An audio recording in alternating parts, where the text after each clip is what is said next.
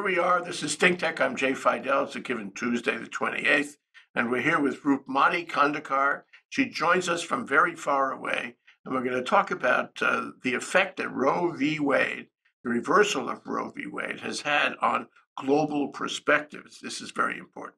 Good morning, Roopmati, or whatever time it is in your place in the world. Good morning on Wednesday, 29th of June. And so it's early morning here. And it's an amazing pleasure to be on ThinkTech Hawaii and talk to you about this landmark decision, we can say. And it's going to change everything, everywhere.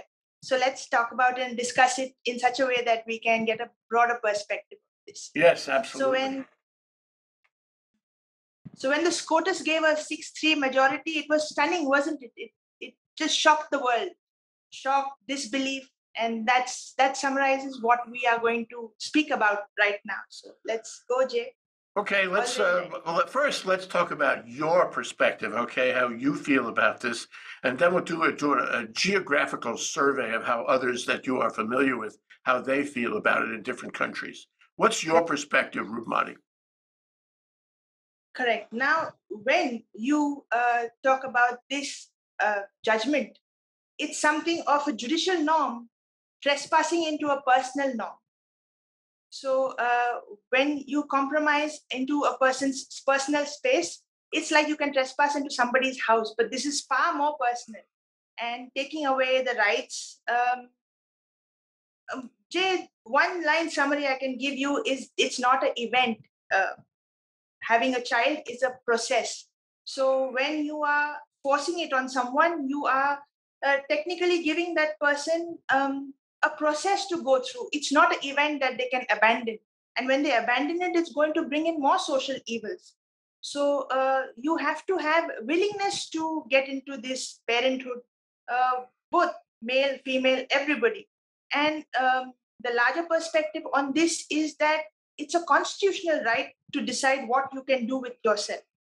Religion, yes, you cannot harm life. That is the other side of the coin. But there are medical emergencies which require the abortions. Everything has to be taken care of. You can't make such a one-sided judgment. And when there was a judgment, they should have amended it rather than scrapped it.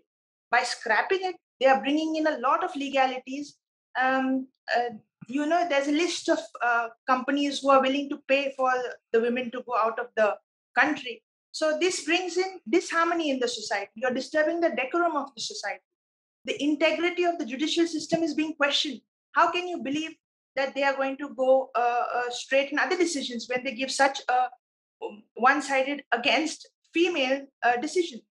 There's a loss of confidence in the political system, and there's a disturbance of the entire social decorum. So it's a far-reaching landmark, and we need to do something to repeal it, to amend it. It can't go on like this because America is the beacon of freedom. We are the hegemon which directs the international global system towards democracy, towards personal rights. And if you half of your population are women, if you're going to curtail their rights in such a only the United States, Poland, and Nicaragua have reduced the female access to abortion rights. The rest of the countries are all moving forward. In India, we have a reduction this abortion control because of the ratio of women, the preference of a male child. But or you cannot find out the gender of the child. These are the what is that? These are the restrictions that come in place. But to totally tell a woman that you cannot go through unwanted pregnancy, that is wrong. That is absolutely wrong. No. That was reflected in all the reactions that came, isn't it? From what you say, and I want to explore that a little bit, it sounds like abortion is permitted in most or nearly all of the world. Is that true? Yes. They do have medical access. But now in US, the point is that you have a penalty if you go for an abortion. So the entire healthcare system comes under scrutiny if you help out a person in need. So you're technically charged under felony. So that becomes a very complicated issue because health workers, they are designed, programmed mentally to save lives.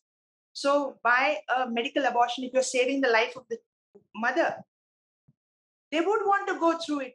Now you're endangering everybody. So two lives are at stake with your one act or one law.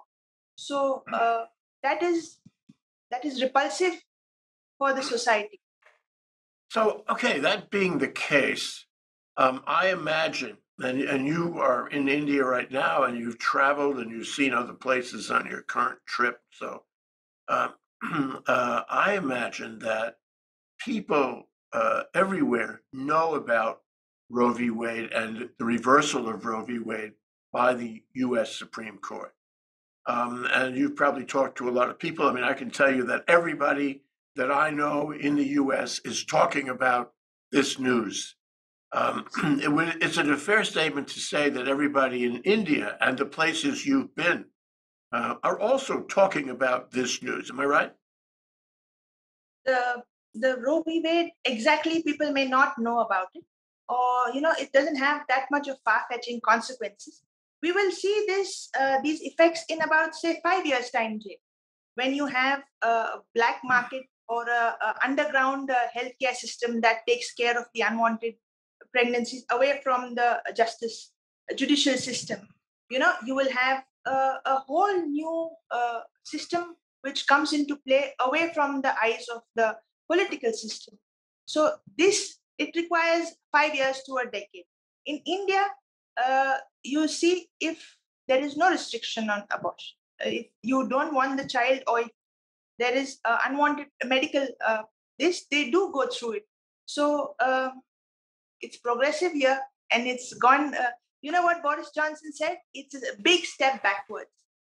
Yeah. So Oh, absolutely. Yeah. uh, So that's what. if somebody in India or some developing country or any country is learns about Roe v. Wade, the reversal of Roe v. Wade, and finds that the U.S. is taking a big step backward, what do they think? What is their reaction?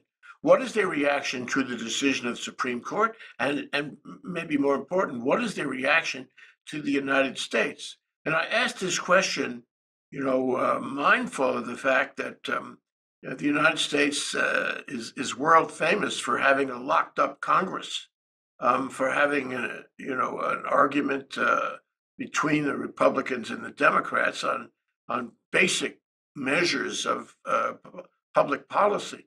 So, what is the reaction of an individual in India or elsewhere to the reversal of Roe v. Wade? Roe v. Wade, when we say that it's constrained the liberty of a woman only, it is shocking for people in India to understand that somewhere where they dreamt of the American dream, freedom, you can do whatever you want, and everything is available, and better healthcare system. In that, you have a big restriction, and on a majority of the population, you can't have liberty, equality, and fraternity with limitations or with restrictions. It's like comparing it to the you see the Dred Scott and Sanford agreement in judgment in 1857, when they said people of African descent cannot be American citizens. So how can you have such a sweeping decision, which just cuts out one part of your population from any liberty, equality, and fraternity? So men have higher rights. Why do you give women voting rights when they can choose their political leaders, but they cannot choose what happens to themselves? I told you, religion has to be respected. Right to life is for everybody, but that life has to be taken care of by a woman or a father, the mother, father. If they are not capable of going through bringing up the child, they would prefer to not have the child. So, and Jay, this is the beginning of a series of decisions which may come on the LGBT community or the minorities or say the immigrants.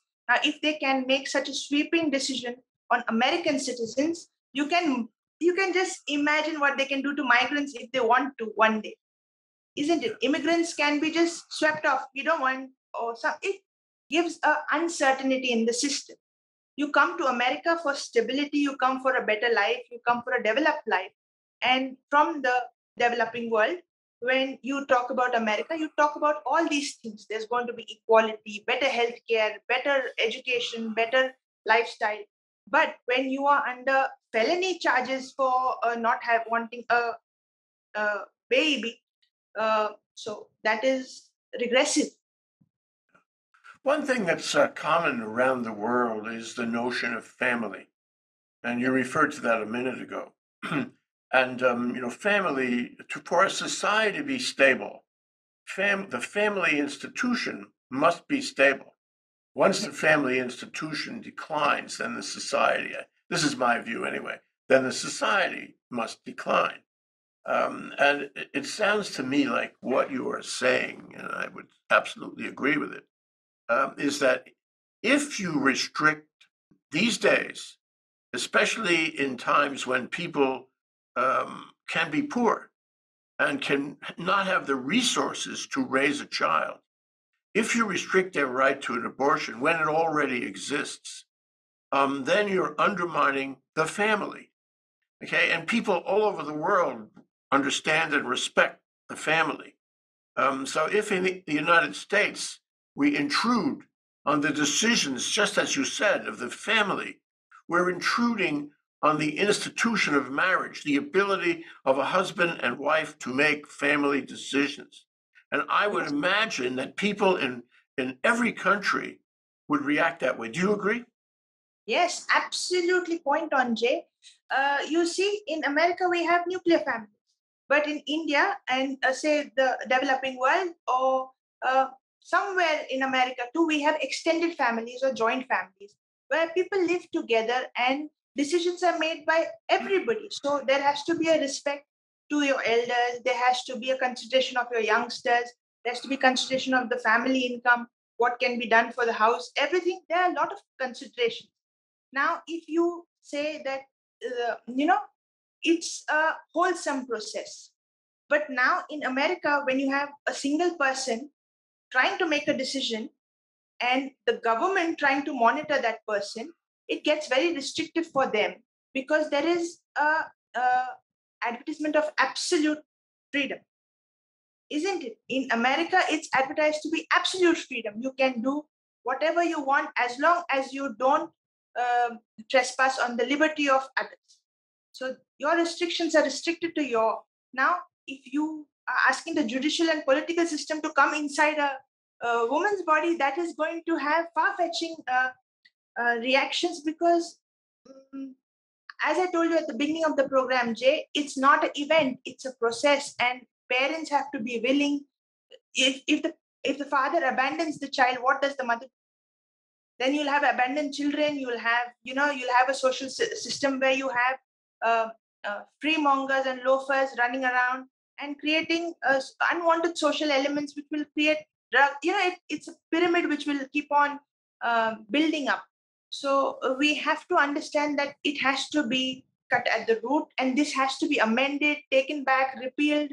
You have to have some uh, logistical changes in this. This can't work this way. It is absolutely uh, not feasible to go ahead.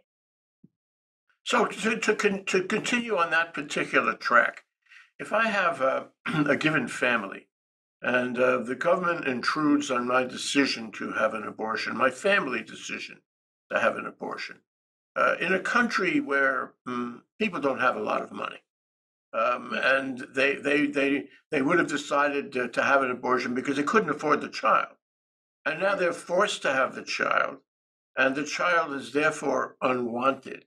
Would you say that, your comment implied or expressly indicated that if you put that pressure on people and they don't have the money, you're undermining the family? What you're saying is to the husband, for example, if you were thinking of leaving your wife, if you were thinking of abandoning this unwanted child, this is going to exacerbate that possibility. This is going to make it more likely that you will leave your wife and because you can't afford to have the child.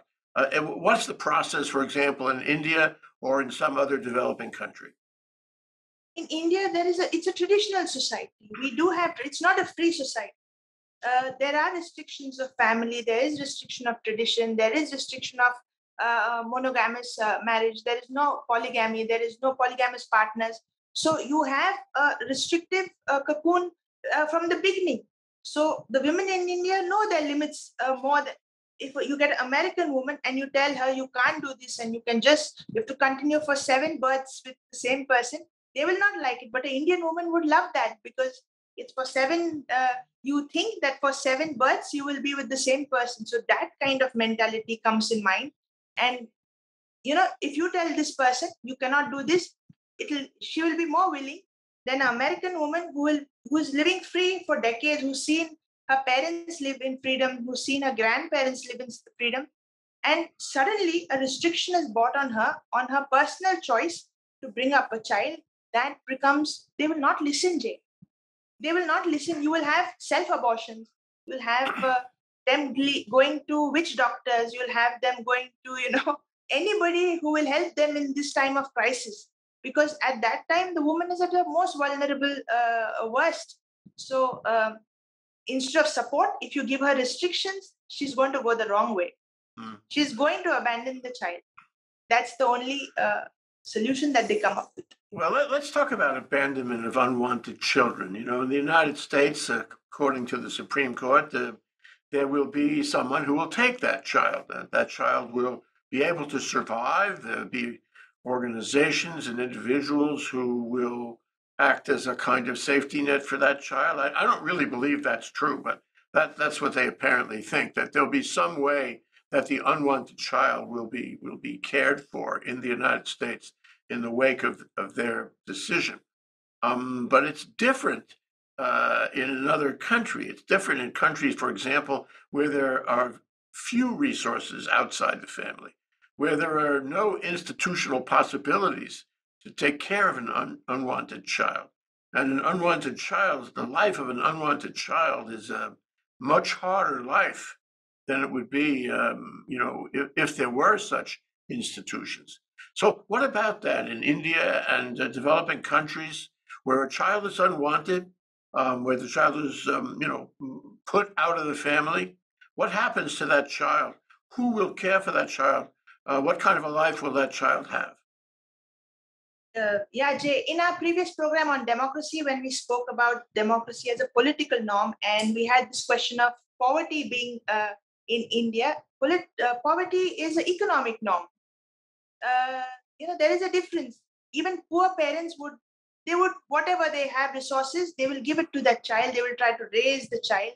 But even if that standard of living is low, they will try to keep up with that.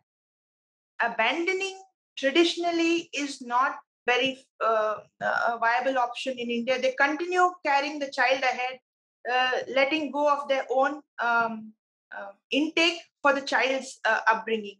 Now, this sacrificing parents is a part of traditional society in India. Means you do with whatever you have, limited resources you have, or is a part of the developing world. You'll have in China, you'll have 4 children who will be living with their parents. After marriage, also, they will live with their parents, they will take care of their parents. How many children in America would like to do that? They would like to go out on their own and live their own life after 18. So it's not a give and take relationship, it's not a mutual understanding relation. It's like, I'm on my own, you are on your own. So that has been the form of society. It's not wrong, it's not anyway, it's their way of life, their lifestyle that is being you know uh, harnessed. But you can't, when you are asking them to go in the opposite direction, living with no restriction and living with complete restriction, it's like a paradox that they have to pass through. They can't really go through this. I mean, a girl living in America would not follow the same restrictions that a girl in India would. That's my that's a one liner, because of the mindset, because of the traditions, because of the kind of society you live in.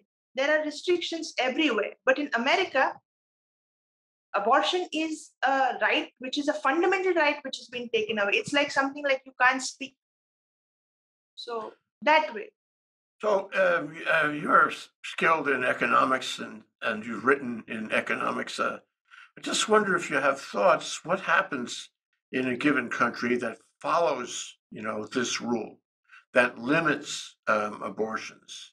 What happens to the economy? If, for example, India would follow the reversal of Roe v. Wade and would limit abortions, what would happen to its economy, all these things considered? Can you imagine the debate, Jay? If China had passed such a law, we would have or India would have passed such a law. There would have been communal riots. There would have been, bombing of everything. But this is a very restrictive, a muted reaction to this judgment. If it had happened in any of these countries which we are living in, the reaction would have been far stronger than what you're having with banners.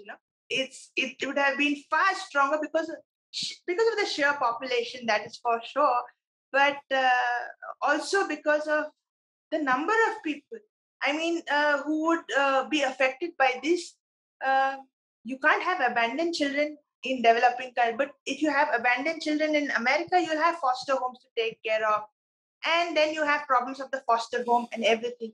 But I feel nobody can take care of a child as much as a parent can. So I think parents' willingness to take care of a child would bring the child up in a far better environment than foster homes.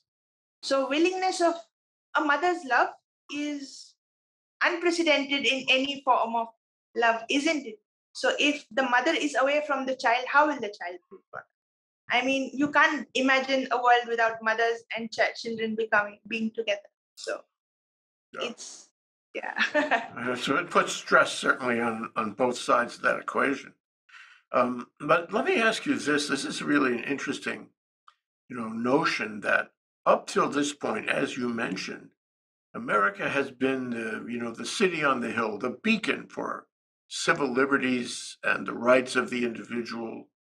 And now it's very clear from this decision that we're no longer in that place. We are imposing on women, imposing on their rights, going backward, as you said, taking a huge step backward.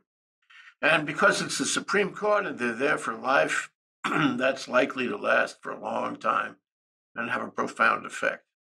So up till this point, and since the end of World War II, the Marshall Plan, the United States has been a leader, in the global liberal order, in national and international morality. And so there's been a phenomenon where many countries, if not most countries in the world, follow the lead of the United States. On this occasion, for this issue, it seems to me it's not necessarily the same phenomenon. Do you think that developing countries, India and many, many other countries, which now allow abortion, will change their minds? Will say, wait, maybe the Supreme Court is right. Maybe we have to change our laws. Maybe we have to outlaw abortion also. What do you think? Is there any possibility of that? Absolutely not, Jake. Absolutely not. It's a beacon. The hegemon is a beacon of democracy in the liberal world order, but not for this one. I think everybody will pass the United States on this one, and let women fight out for their rights over there and maybe help rather than change their own laws. But this is a ultra regressive um, decision. It's not about conservatism and liberalism. It's about fundamental rights of even the child. You are endangering the child by giving unwanted pregnancy to parents. So, child has to be full of joy, brings joy to parents, to grandparents, to family, to everybody. it cannot have any sadness associated with it. So this gives you have axe over your neck of the political system of the United States, the judicial system of the United States. That's a hard pill to swallow, Jay. And it's going to be literally a disturbance of social decorum in the personal space. So they should pass gun laws. They should pass better laws, which will not, which will save lives. Well, it sounds to me like inherent in all of that, in the fact that the United States can't seem to pass meaningful gun laws, that the United States, is losing touch with free and fair voting and democracy in general, the democracy that it has sold to so many Yes, countries in the world. yes, And now right. this, the withdrawal of human rights to half the population, is quite remarkable. And aside from the question of whether other countries will emulate this particular decision, which I think is clear they will not, but what about the view of other countries and people around the world?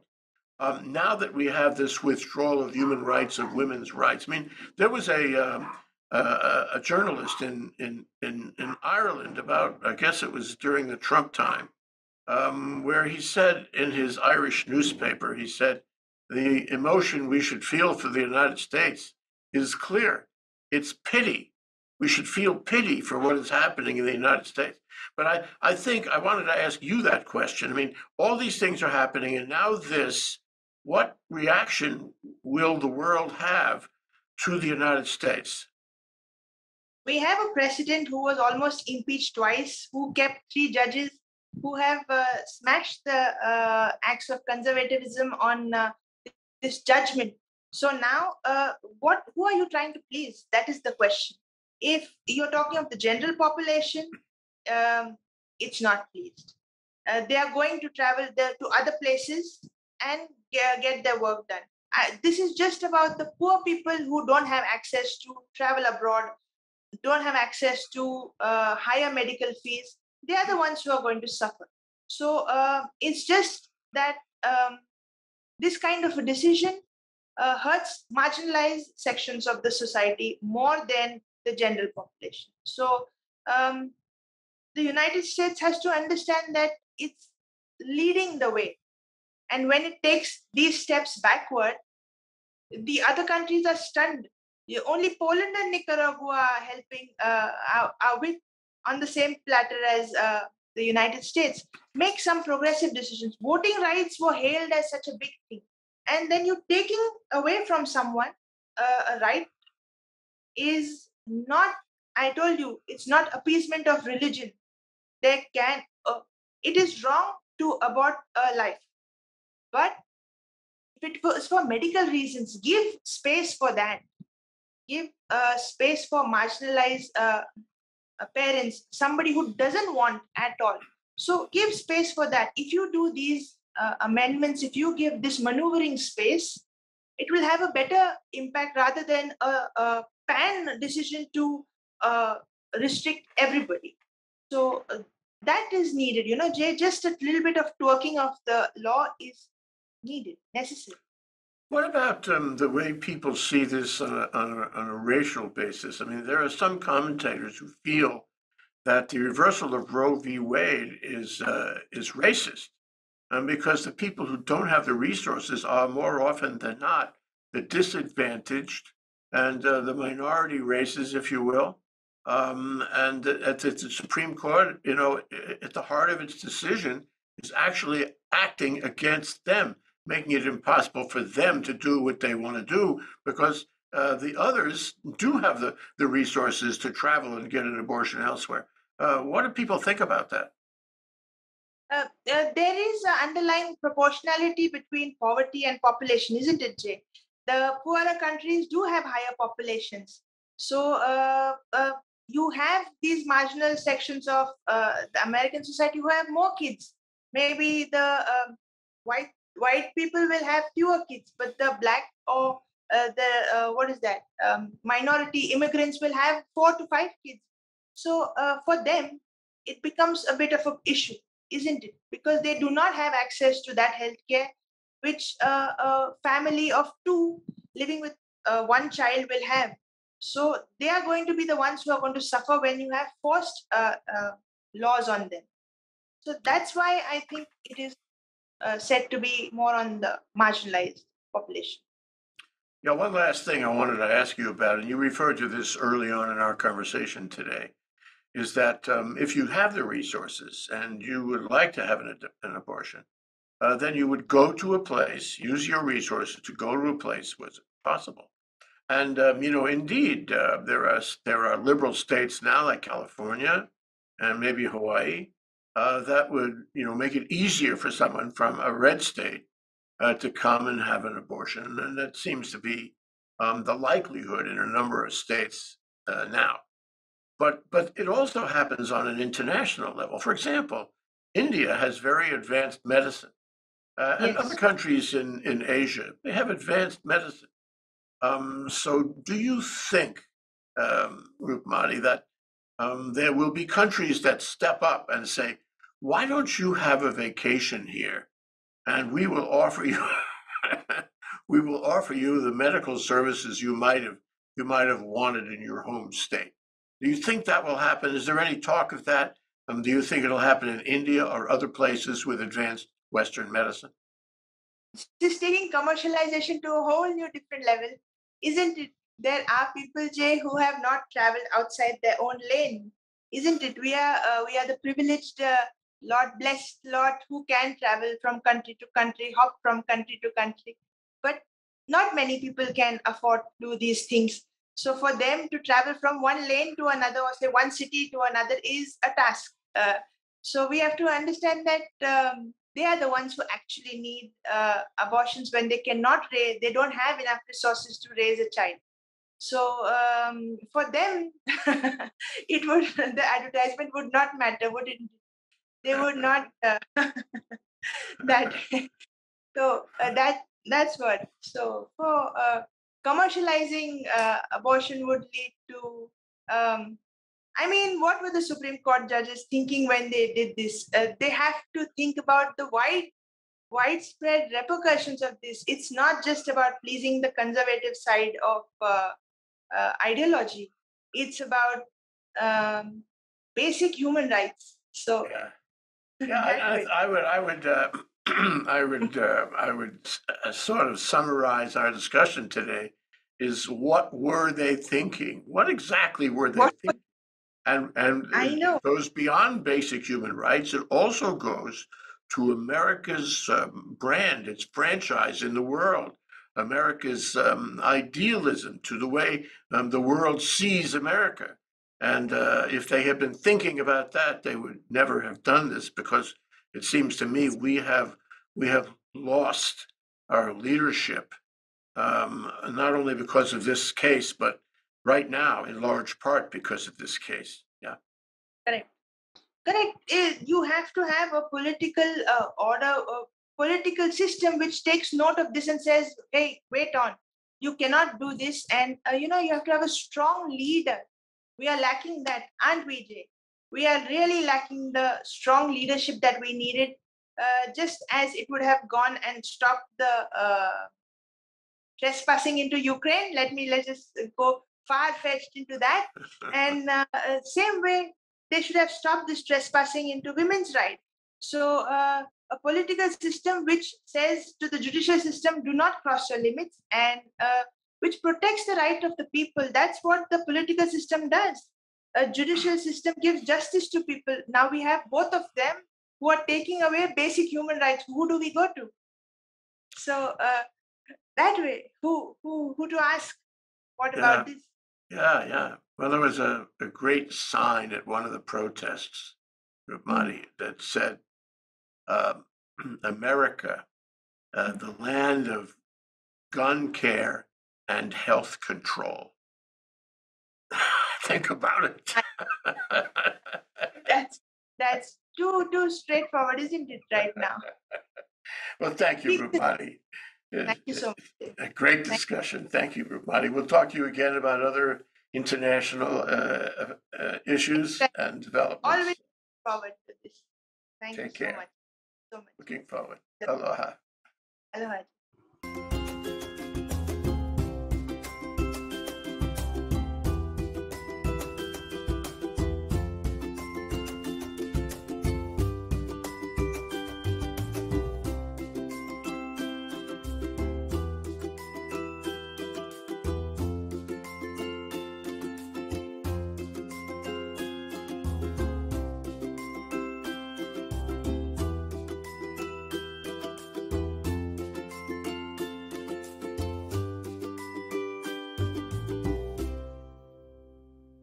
Thank you so much for watching ThinkTech Hawaii. If you like what we do, please like us and click the subscribe button on YouTube and the follow button on Vimeo. You can also follow us on Facebook, Instagram, Twitter, and LinkedIn, and donate to us at thinktechhawaii.com. Mahalo.